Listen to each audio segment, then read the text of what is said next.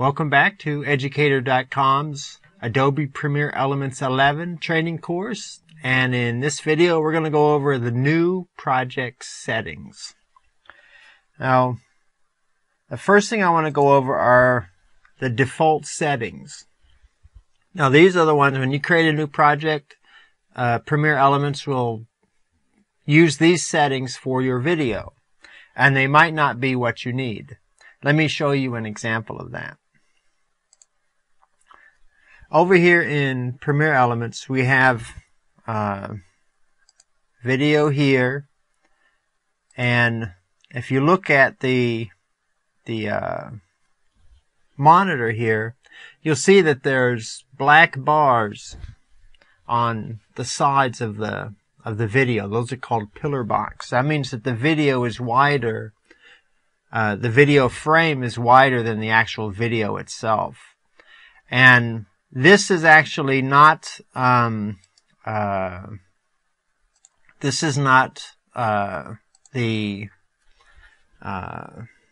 actual size of this video. This video, when you bring video in, it defaults scale to frame size. And let me go ahead and switch that off. Now watch the monitor up here and you will see what scale to frame size does. This is the actual size of this video compared to the frame size here. And as you can see, it's very small compared to the actual frame size. This frame size is an HD frame size of 1920 by 1080. And this is standard definition television size 720 by 480. So you can see how much smaller this video is compared to the high definition size. So what we need to do is we need to come in and create a new project.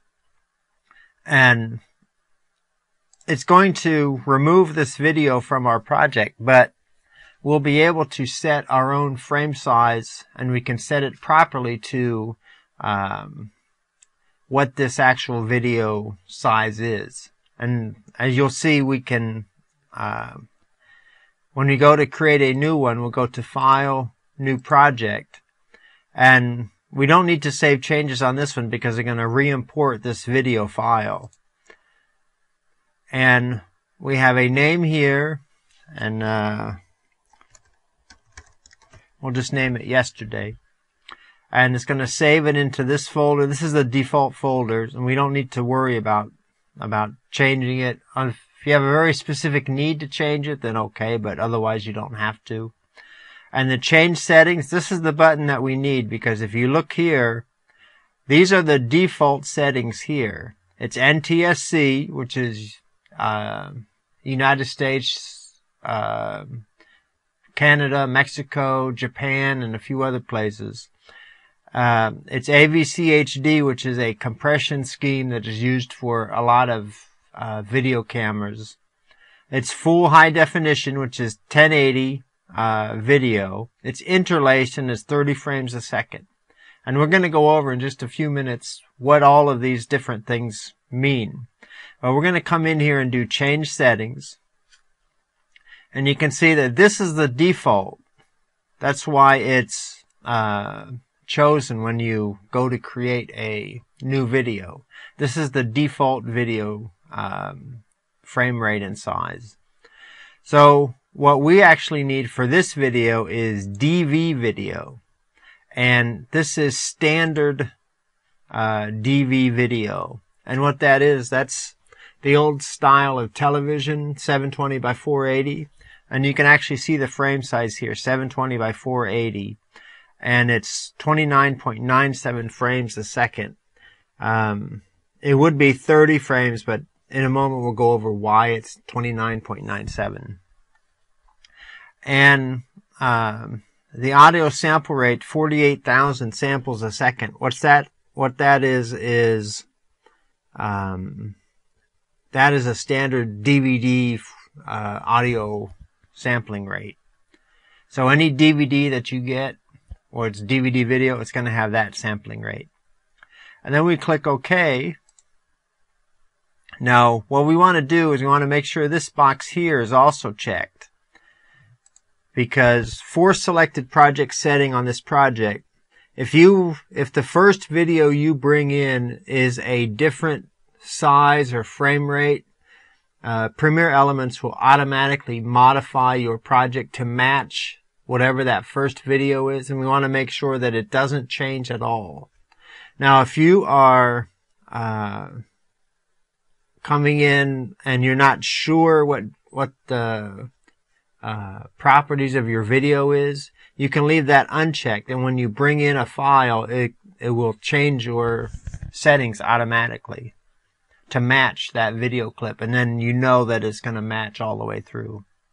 So we want to check this box, so we don't want these properties here, NTSC, DV, standard 48K, to change at all.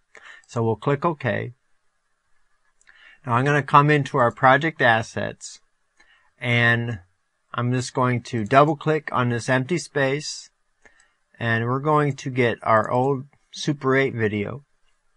Now this one is 16 minutes, 28 seconds, and 20 frames, which is way too long for what we need.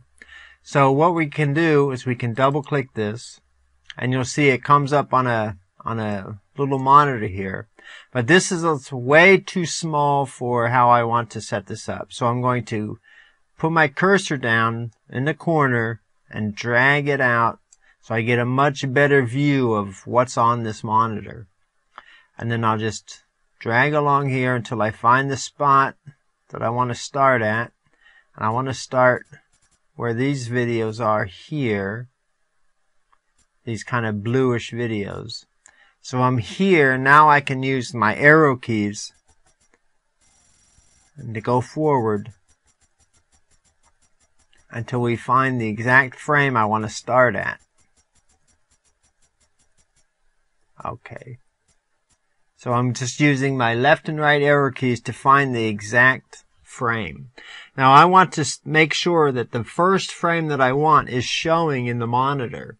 That way I know when I click set in down here, that'll be the first frame of the video.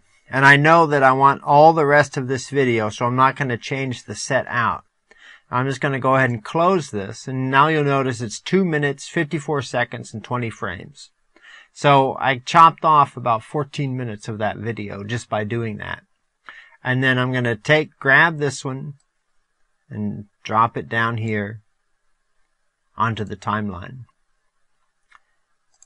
So now we have our video here, and you notice that it doesn't have the black bars on the side because it's not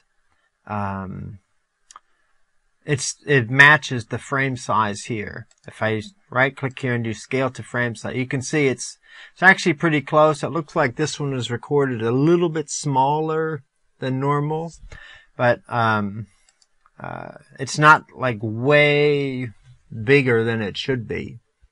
So it's not really that much of a difference. It looks like it was recorded probably at 640 by 480 or somewhere around there. In fact, we can actually come and come down here and do show properties by right clicking on it. Show properties. Oh, it's 480 by 360. So it's actually it's about 25% smaller than the standard frame rate. And I'm pretty sure I did that just to keep the size down, because the size, instead of 192, if I would have done it at 720 by 480, it would have been about 600 megabytes. I wanted to keep the size down. And I didn't really lose a lot of the quality because this is very old video, and the source was a VHS tape, which is about 480 by 360 or even 320 by 240 sometimes, depending on the quality of the tape. So when you create a new project, it has default settings that are 1080i, 30 frames a second. And I just want to go over real quick